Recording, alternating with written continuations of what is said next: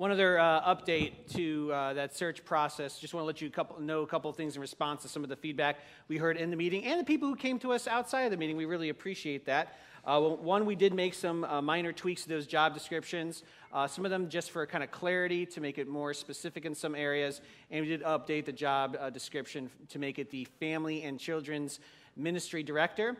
The Youth Ministry Director for now did remain a part-time position, the way the church council voted to it, although leadership both at the elder and church council level is open to God's leading in the future in that area. And that we will be introducing those search committees to you over the next couple weeks. I know we talked about staggered start in the order of which would begin first. It turns out the first group that is able to find a night to meet together, they will be the ones that start first. So the race is on for the search committees. And listen, if you have more comments, questions, we hope you will still bring those to me or Pastor Jaden or to any of our elders. We want to hear from you and want to hear from you as this process moves forward. Well, speaking of family and children, today is the fifth Sunday of the month, which means it's kind of a family service. Our elementary age school kids are here in the service with us and not in children's church down the hall. And so I kind of wanted to start our message this morning a little bit from their point of view and ask for you to imagine, you students that are here this morning who normally, about a situation, let's pretend for a moment and imagine something that might happen to you and how your parents might want you to respond. And grown-ups, you could play along too if you want. So let's say someone was mean to you. Maybe it was on the playground, maybe it was something at sports, maybe it was at school, maybe it was a brother or sister. How would your parents want you to respond if someone was mean to you in the way they should not have been? Would your parents want you to be mean right back? Nah, I'm getting some no's. Right. Would they want you to punch them in the nose? No, definitely not. Definitely not. I heard some parents say, like, no! I think it was actually grandparents that were saying no there. What they tell you to do, they say, hey, you need to either walk away, or if someone's doing something wrong, go tell a parent, or just return what they're saying with kindness and be done with it. And parents, grandparents, anyone who's been around kids, we know this is the advice we give.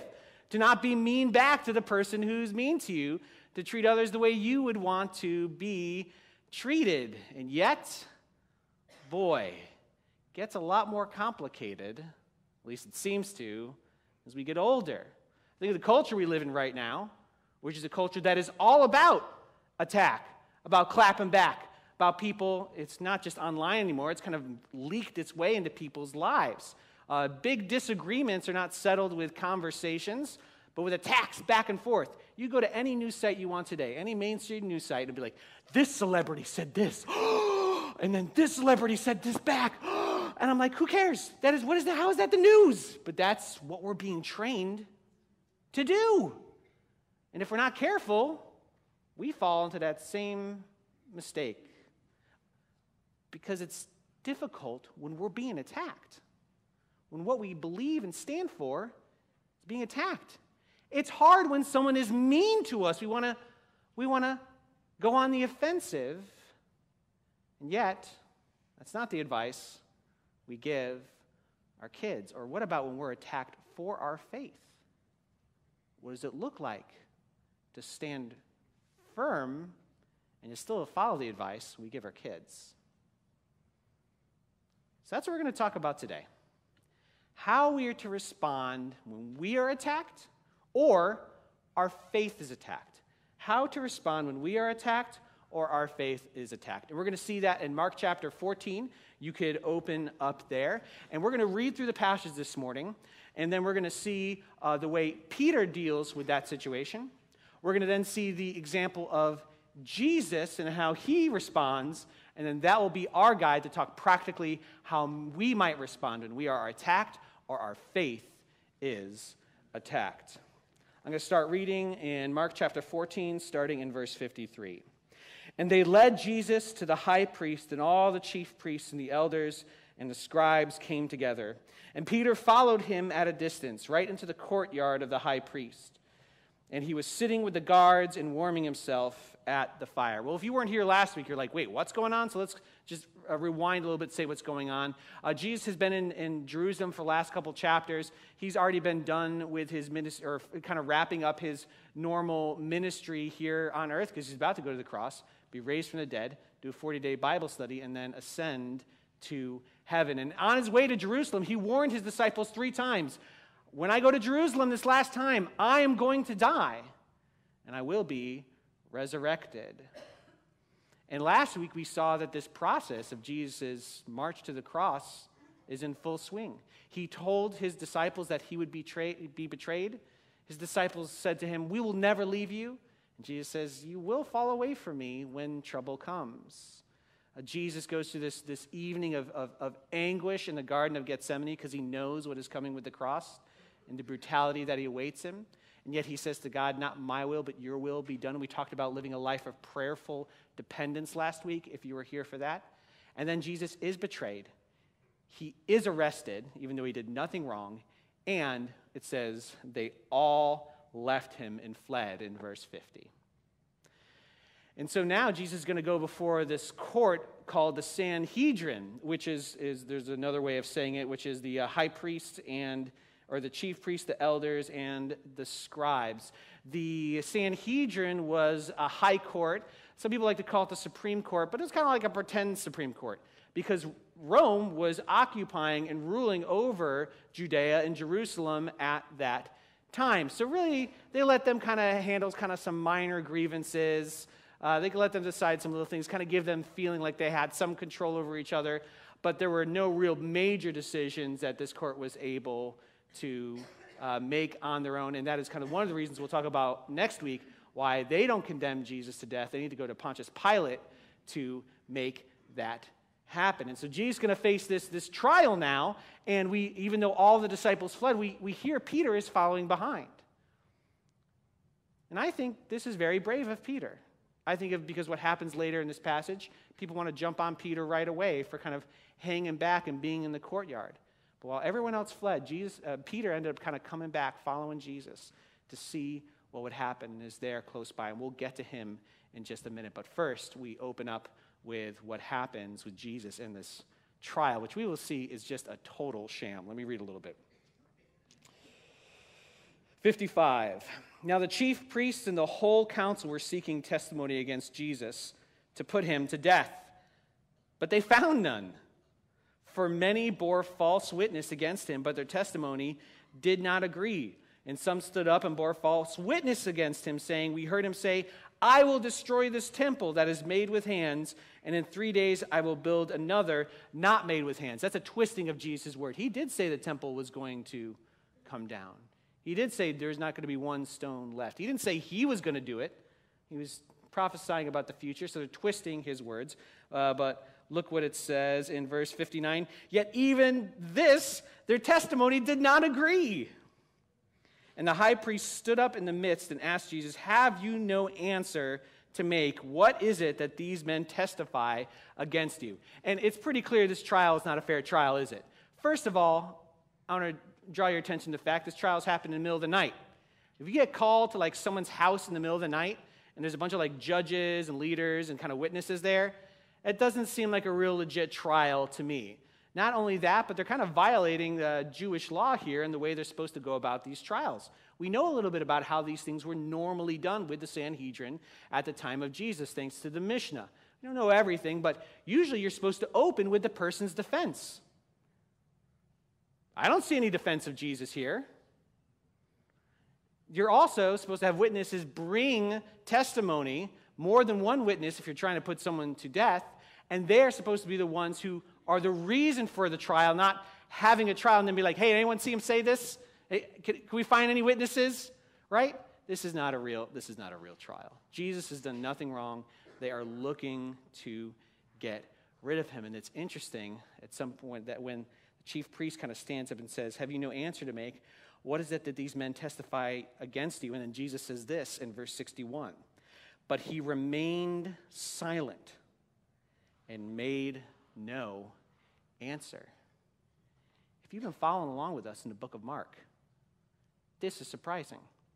Because throughout all the book of Mark, these religious leaders, whether it be the Pharisees, the Sadducees, the chief priests, the scribes, the elders, whoever it is, they would come to Jesus trying to trap him or trick him. It literally says that in the text. And they came to him trying to catch him in a trap. And every time they ask Jesus some question that seems like it's a really difficult question to ask, and Jesus answers it perfectly and gets away scot-free, no problem. He figured it out. He's God wrapped in human flesh. This is not hard for him to figure out. And yet here he says nothing. No defense against false accusations. I think Jesus makes no defense for himself here for three reasons. One, to fulfill the scriptures. Isaiah 53 verse 7 says, "He was oppressed and afflicted, yet he did not open his mouth. He was led like a lamb to the slaughter, and as a sheep before its shearers is silent. So he did not open his mouth." And he stays silent to fulfill the scriptures about him. The second reason why he makes no defense of himself is he is willingly giving up his life. His path is to the cross. Now, did it need to be done with the brutality and the evil that we are going to see occur in this chapter and in the next one? No, but he would be going to the cross and made no defense because he understood that when he died, his death would be used to justify us. That all who believe in Jesus and his death on the cross and resurrection from the dead would have their sins forgiven and the hope of eternal life. And so he makes no defense because he knows he is going to be used as the sacrifice, the Lamb of God that takes away the sins of the world. And this is just a personal observation. Number 3, I wonder if Jesus made no defense because we have no defense. We have no defense before God for our sin. When we do something wrong, we do something opposed to God's will, when we reject our Creator, there is no defense for that except the blood of Jesus. And so already he is acting as our substitute, making no defense as he heads to the cross. Well, the conversation doesn't stop there. The chief priest asks another question in halfway through verse 61. It says, "Again the high priest asked him, 'Are you the Christ, the Son of the Blessed?' And Jesus said, 'I am. And you will see the Son of Man seated at the right hand of power and coming with clouds of heaven.' And then the high priest tore his garments and said, 'What further witness do you need? You heard his blasphemy. What is your decision?' And they all condemned him as deserving death." All right, Jesus' response here is loaded. The chief priest asks him, "Are you the Son of the Blessed?" Which right there is a loaded question. We're very comfortable today calling ourselves children of God. But then to call yourself a son of God was to make yourself equal to God. And so the question is loaded, and Jesus says, "I am," which is a loaded phrase. If you don't know the Bible very well, that's a loaded phrase. That's how God describes himself. He is the I am. That's a name he gives for himself. And so it had been clear to everyone there that Jesus is saying, "I am not only the Son of the Blessed One, but I am God himself," which Jesus is. He is God wrapped in human flesh because we believe in one God expressed in three persons, the Father, the Son, Jesus, and the Holy Spirit. And then he says, "You will see the Son of Man seated at the right hand of power." How dare he? Only God himself has power. And if you read the ESV like I do, you see power is capitalized as almost a name of God. How could someone sit at the right hand only if they were God? And Jesus will ascend to heaven and sit at the right hand of the Father. And all authority on heaven and on earth will be given to him. And he says, then coming with the clouds of heaven, which we know the New Testament and lots of references to that. The New Testament hasn't been written yet, so we can't go there. But there's lots of references to that in the Old Testament, often the clouds being the vehicle in which God moved, We see it in examples such as the way he led the Israelites through the desert in their wanderings in the wilderness.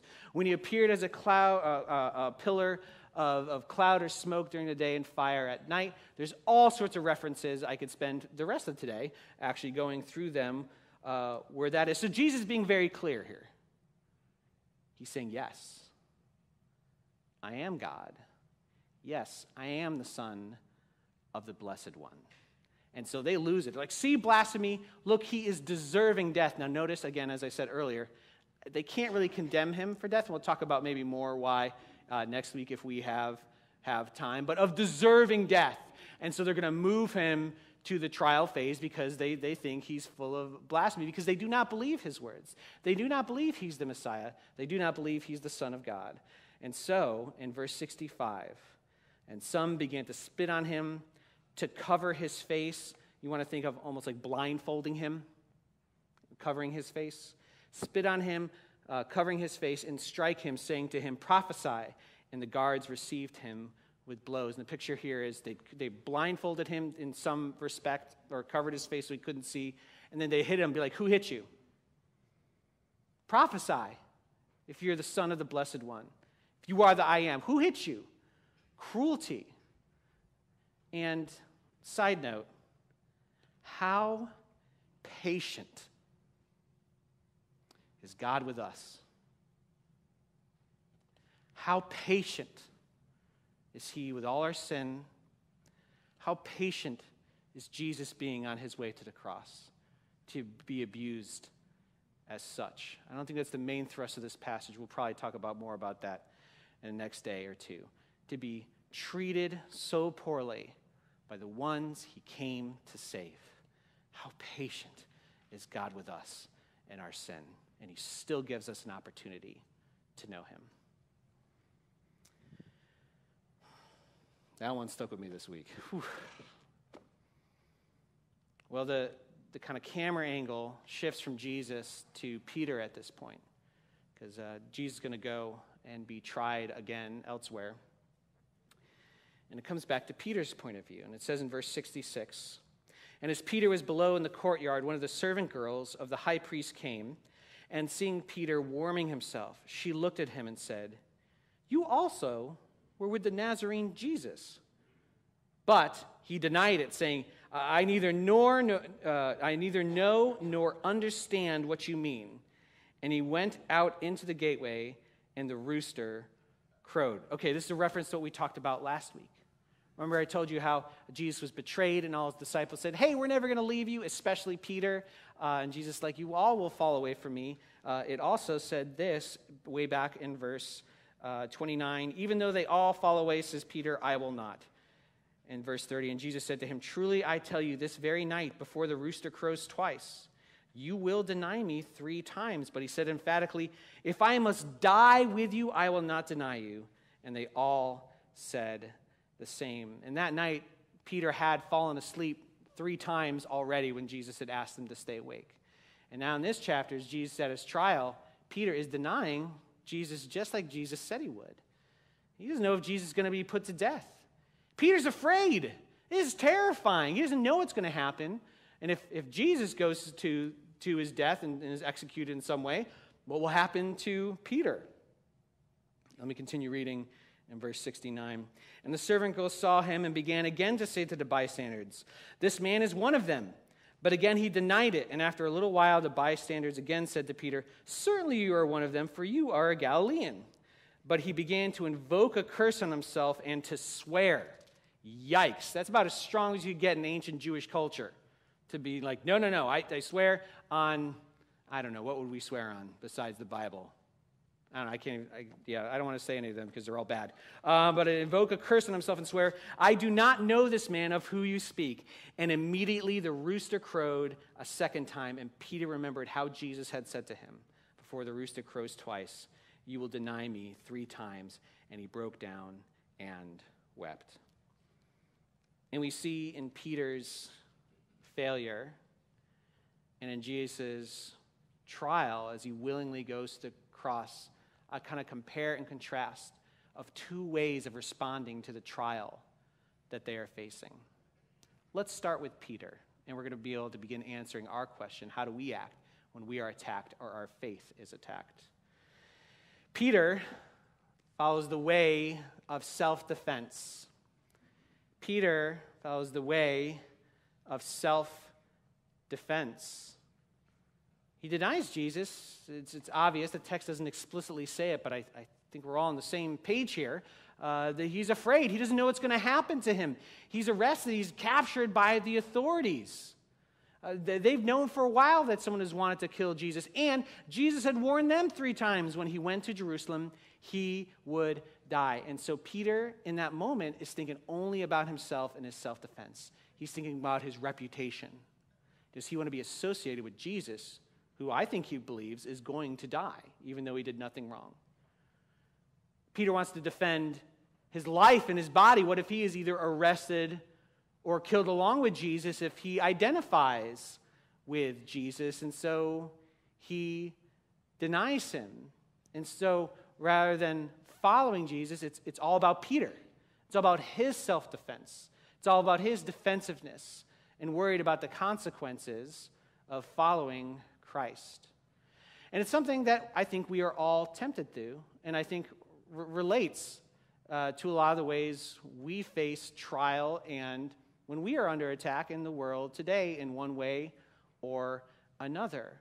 I already mentioned our relationship with social media or really any media and this culture of attack that we are in. What does that ultimately accomplish? Like, why are people always striking back besides the fact that it sells as entertainment? Well, when someone attacks us and we want to strike back, we're trying to defend ourselves. We're not thinking about the bigger picture the way Jesus does in his trial. We're thinking about just ourselves and where we are and how we feel. That person made me mad. I need to tell him how mad he made me. That person was wrong. He needs to know how wrong he was. He doesn't even know how wrong. I'm going to tell him how wrong he is. I don't think a lot of us do that necessarily.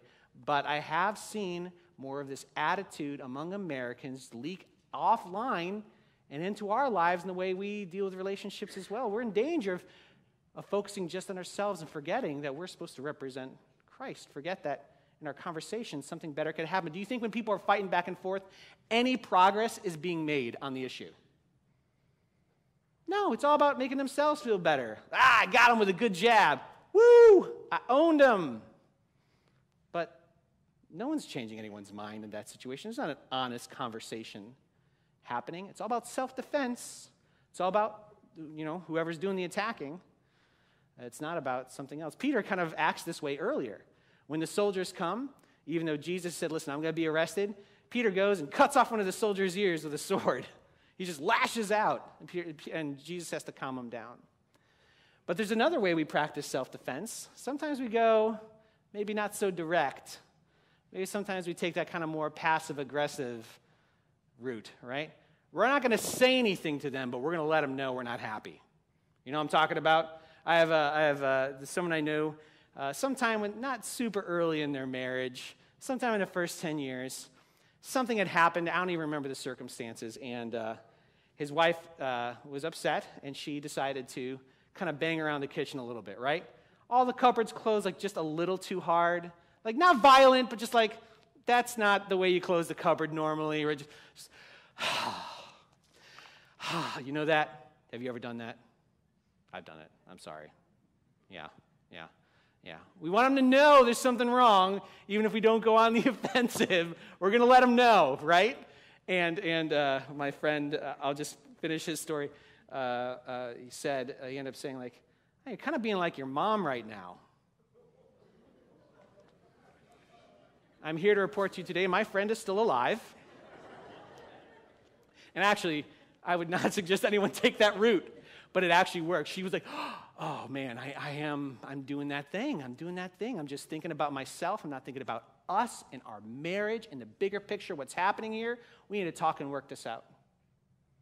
Way of the self-defense is not the way of the gospel. It's not the way of healing and reconciliation. It's all about self and protecting oneself and making oneself feel better, which is contrasted with how Jesus acts. How does he act?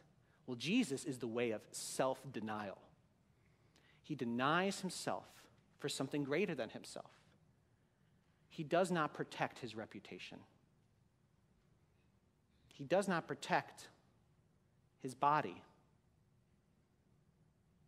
He does not even attempt to protect the reputation of Almighty God when all this false witness is brought before him, except to say that he is the I am. Jesus walks the way of self-denial so he could serve something bigger, to be the lamb that is slain, to be our substitute on the cross. And the way of self-denial is always better because we get to see then the bigger picture of what God might be doing in our situation. This way of self-denial, it's talked all over in Scripture when it comes to conflict or being attacked, either for our faith or anything in our life. Earlier in Mark, Jesus told him to take up your cross. Take up your cross with him and follow him. Proverbs 25, if you want to go Old Testament about this idea, Proverbs 25 says this: if your enemy is hungry, give him bread to eat, and if he is thirsty, give him water to drink. For you will heap burning coals on his head, and the Lord will reward you. That in kindness they will see the error of their ways. In being kind and generous, even to your enemy, you will shock them, because that is not what they are expecting. Romans 12 quotes this passage and then adds this on the end. It says, do not be overcome by evil, but overcome evil with good. That is the way of self-denial. I know I've seen how this works in workplaces too. Back before I was in church work, which obviously there's no conflict in any of the church work I've been involved in the last 10 years. Before that in the workplace, and there were just some tense relationships going on. And usually it wasn't the kind of head-on, although I have been in newsrooms where there was yelling back and forth, and I'm like hiding in my desk, like, I'm just trying to get my work done, stop yelling at each other. But a lot of times it's the guy, did you hear what blah, blah, blah said about blah, blah? Oh, I heard what blah, blah said. You know that they blah, blah. Oh, I know they blah, right? But the people who go and confront the problem, instead of like building themselves up and getting all worked up and practicing that self-defense of gossip or attack, they end up solving the problem. Now, sometimes those people still did not like each other, but they weren't yelling at each other. They weren't gossiping. It was out in the open. They were working for something larger than their own defense. They were working towards repairing a relationship, even if it never got all the way repaired. And so then that leaves us to make a choice, the choice of self-defense or self-denial. And this is what we should think about this morning. And we're actually going to, don't put up this last slide. I changed this point. I'm like, this is not right this morning. I have better wording. So I'll tell you, follow the way of self-denial by seeing the trials in your life as a chance to represent Jesus. Follow the way of self-denial by seeing the trials in your life as a chance to represent Jesus. And I'll do this briefly, but I want to address it in two ways. One, the being attacked for our faith, and one, just that normal interpersonal conflict kind of attack. In the first, we're being attacked for our faith. I know sometimes it's hard when the core of what you believe in is being attacked.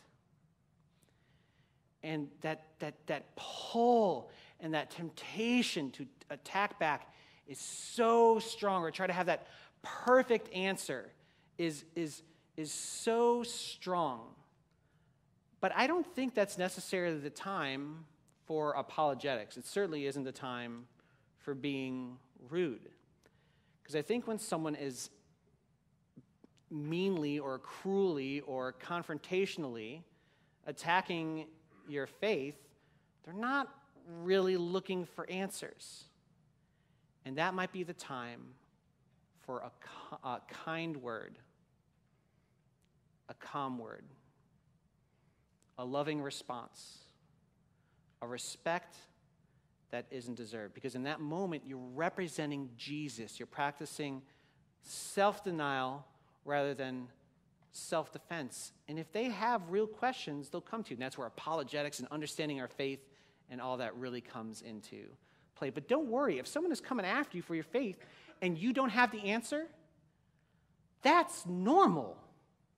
I remember, and I've told this story before, way back, I was a new believer, super excited. I wanted to tell my friend about Jesus, and so I tried to worm my newfound faith, get my newfound faith into our conversation. We're chatting on the phone, and I'm like, yes, I'm going to church now, and blah, blah, blah. And my friend goes, oh, so you hate women now? And I was like, oh, what? Where did that come from? Like, I'm just, yikes. And he was ready to go. And the problem is my friend knew the Bible, so he started quoting the Bible to me. He knew the Bible better than I did because he's brilliant, and I, was just this new believer, and he had just studied it like in a secular sense, and I had no response to him, and I felt terrible. I didn't even know the passages he was quoting, and yet when he was baptized 6-8 months later, he said, "Hey, thank you, and for my wife Cheryl for being like an example of what it looks like to be a Christian." We were like, "What? I thought we totally failed in representing the faith," but we just responded kindly to those attacks. And when he had questions, he asked them. That's the way of self-denial, the way Jesus does. Didn't protect himself, but instead looked to that larger goal of showing the love of Jesus to those around us. So we might have the opportunity to share what our hope is really all about. And then last, in our everyday life, how do we practice this self-denial? It's really the same thing. And I'm about out of time here, so let me just mention this quickly. Sometimes we have to return evil for good and just show them the love of Jesus, because we're supposed to be representing Jesus here on earth. We're supposed to be showing people the love of Christ. We're not going to change anyone's mind about what they think about us or anything, usually in those moments and those exchanges of casual cruelty.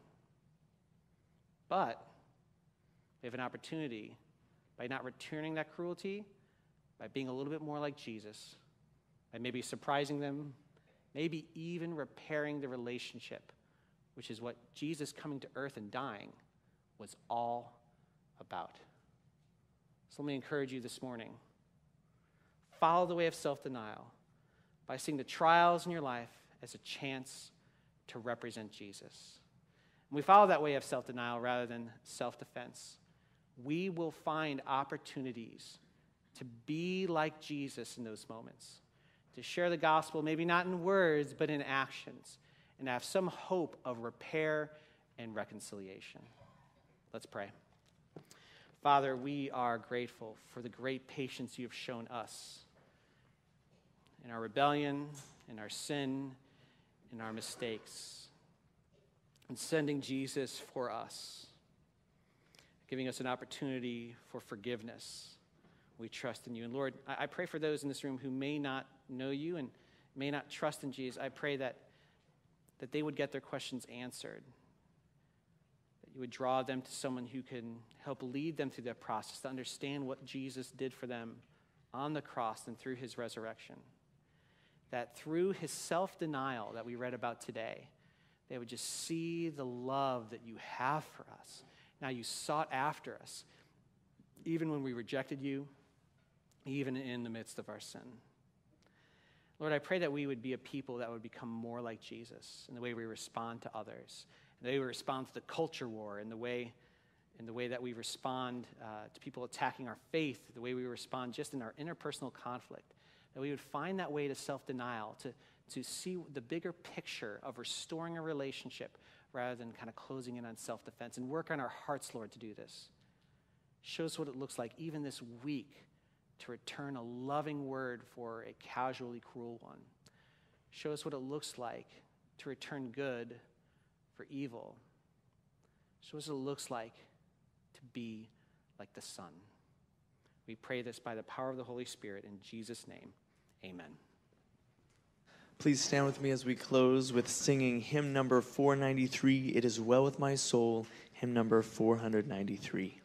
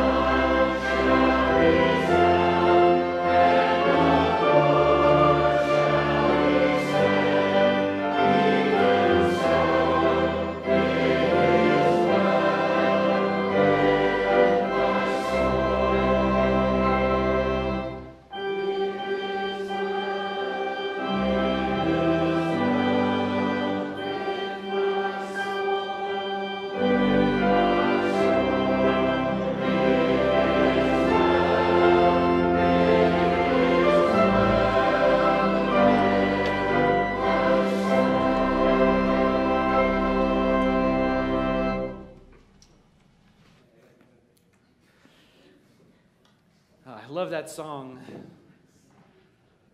My sin, not in part, but the whole. Now go into the world in peace. Have courage. Hold on to what is good. Honor all men. Strengthen the faint-hearted. Support the weak. Help the suffering. And share the gospel. Love and serve the Lord in the power of the Holy Spirit. May the grace of our Lord Jesus Christ be with you all. Amen. Have a great week of worship.